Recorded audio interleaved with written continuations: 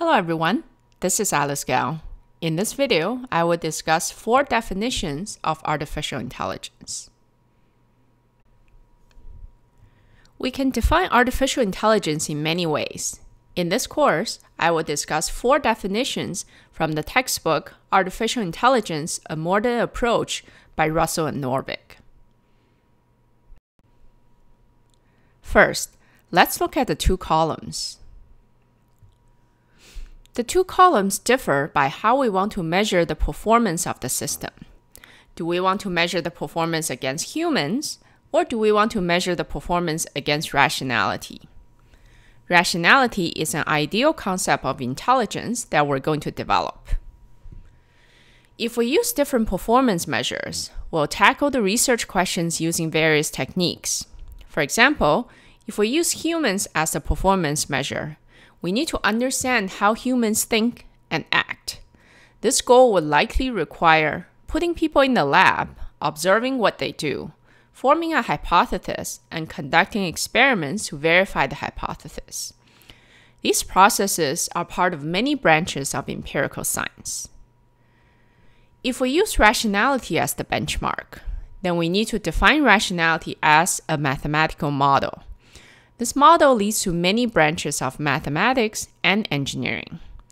In these fields, we develop theoretical models of thoughts and behavior and analyze the theoretical models to understand the principles of intelligence. We could also perform experiments to verify the model's predictions. Next, let's look at the 2 rows. The 2 rows differ by our goals. Do we aim to model thoughts, or do we aim to model behavior? One significant difference between the 2 goals is whether we can observe them. We cannot observe thoughts directly, but we can easily observe external behavior. I will discuss the 4 definitions one by one. The goal of this discussion is not to argue that one of the 4 definitions is correct. All 4 definitions are valid and useful. Researchers have studied all 4 definitions in the past. For the first definition, cognitive modeling, our goal is to develop a system that thinks like humans. Why do we want to use humans as the benchmark?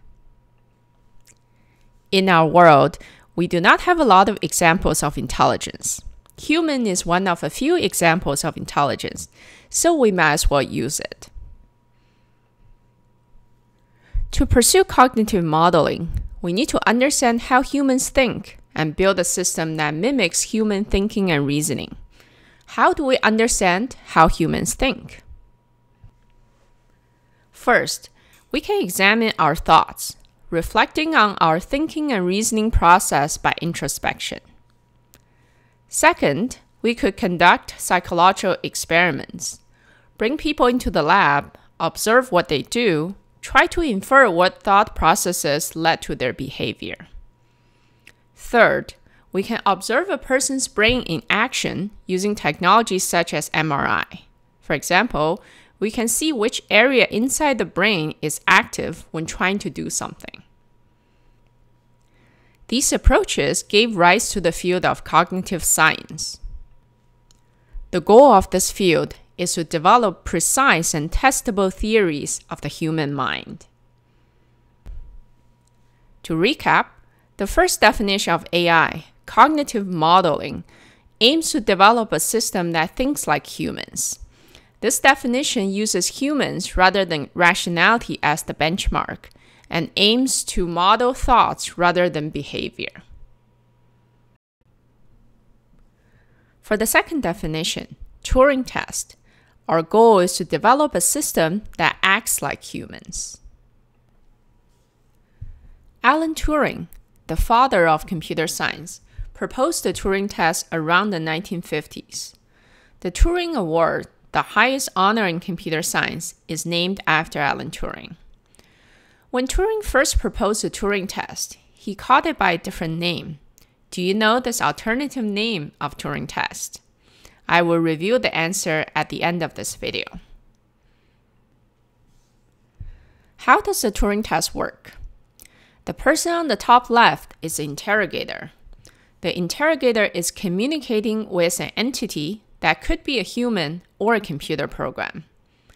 The interrogator can interact with the entity by asking questions through a text interface, sending visual signals using the light bulb, or sending some objects.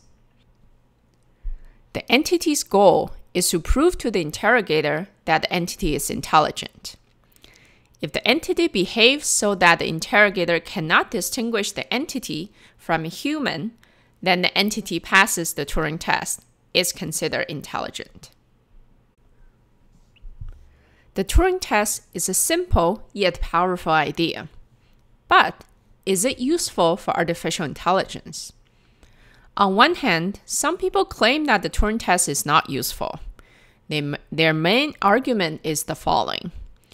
Although the Turing test gives us a way to recognize if an entity is intelligent, it doesn't tell us how to build an intelligent system. On the other hand, there are lots of arguments claiming that the Turing test is very useful. The Turing test gave rise to several important areas in artificial intelligence. Let me give you a few examples. If an entity wants to pass a Turing test, what kinds of things should it be able to do? First, it needs to understand natural language. This led to the development of natural language processing. Second, it needs to represent and store knowledge. This led to the area of knowledge representation. Third, it needs to reason, inference, and learn. This led to machine learning. Fourth, it needs to perceive objects. This led to computer vision. Finally, it needs to move and manipulate objects. This led to the field of robotics. These are some prominent research areas in artificial intelligence today. To recap, the second definition of AI, the Turing test, aims to develop a system that acts like humans. This definition uses humans as the benchmark and aims to model behavior rather than thoughts. So far, I've discussed two definitions: cognitive modeling, thinking like humans, and Turing test, acting like humans.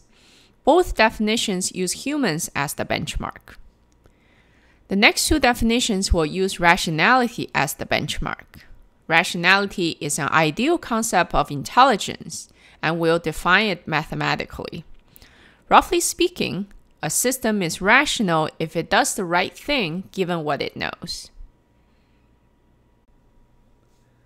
For the third definition, laws of thought, our goal is to build a system that thinks rationally. Aristotle, the Greek philosopher, first attempted to create a formal definition of thinking correctly.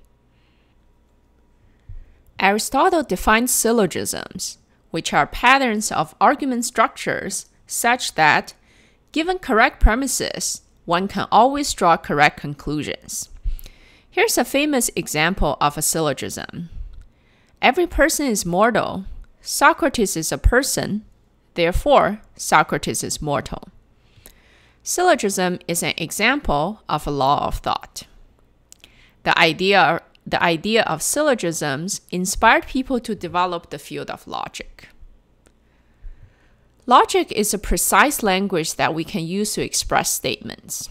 The development of logic led to the logicist tradition. The logicist tradition proposes using a logical system to describe and store all of our knowledge, the objects, and their relationships.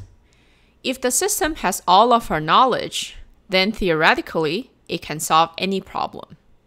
Based on this belief, the primary goal in AI was to build such a system for a very long time. There are several problems with this approach. Let me give you two examples. First, logic is a rigid language, and it is challenging to translate natural language into logic. Given this, how can we hope to encode all of our knowledge using logic? Second, Let's assume that we manage to encode all of our knowledge using logic in the system. How can we solve a problem using this system? We must search through the logical statements to find a useful statement for solving our problem. Since the system must be enormous, any brute force search will be incredibly slow. In short, we have two problems. First, it's difficult to build such a system. Second, even if we build such a system, it's challenging to solve a problem efficiently using this system. To recap, the third definition of AI, loss of thought, aims to develop a system that thinks rationally. This definition uses rationality as the benchmark and aims to model thoughts rather than behavior. For the fourth definition, rational agent, our goal is to build a system that acts rationally. The word agent comes from a Latin word, which means to do. An agent is an entity that acts. What is a rational agent? Roughly speaking, the rational agent aims to achieve the best expected outcome by taking the expectation over the uncertainty. What behaviors should be considered rational? I will spend a lot more time discussing this in the course. For now, here's a high-level description. The agent should create and pursue goals, operate autonomously, perceive the environment, learn and adapt to changes in the environment. To recap, the fourth definition of AI, rational agent, aims to develop a system that acts rationally. This definition uses rationality as the benchmark and seeks to model behavior rather than thoughts. I hope you enjoyed learning about the four definitions of AI. Here's the table again. I've labeled each definition with its name. That's everything on the four definitions of artificial intelligence. Let me summarize. After watching this video, you should be able to do the following. Describe each of the four definitions of artificial intelligence. Compare and contrast these definitions. Here's the answer to the question that I mentioned earlier. When Alan Turing proposed the Turing test, he called it the imitation game. If you haven't watched the movie yet, I highly recommend it. Thank you very much for watching. I will see you in the next video. Bye for now.